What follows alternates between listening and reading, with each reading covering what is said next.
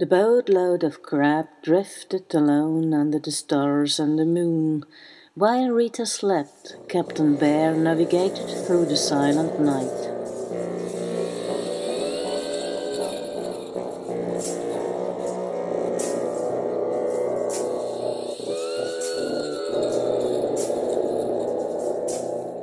The next morning was sunny, and the sky was a wonderful blue.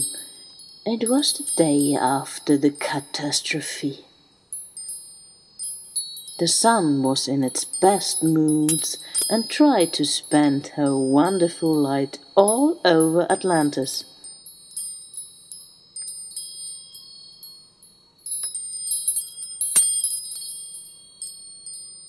But, oops!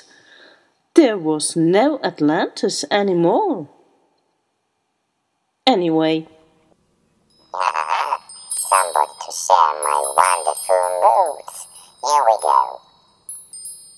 The sun really was in the moods to joke around and to play with the little boatload of crab. Boo!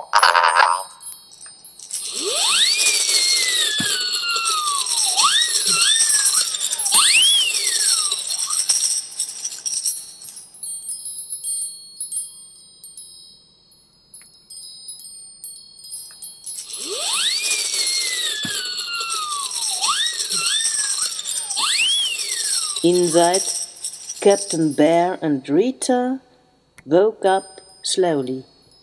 Yes, that's true.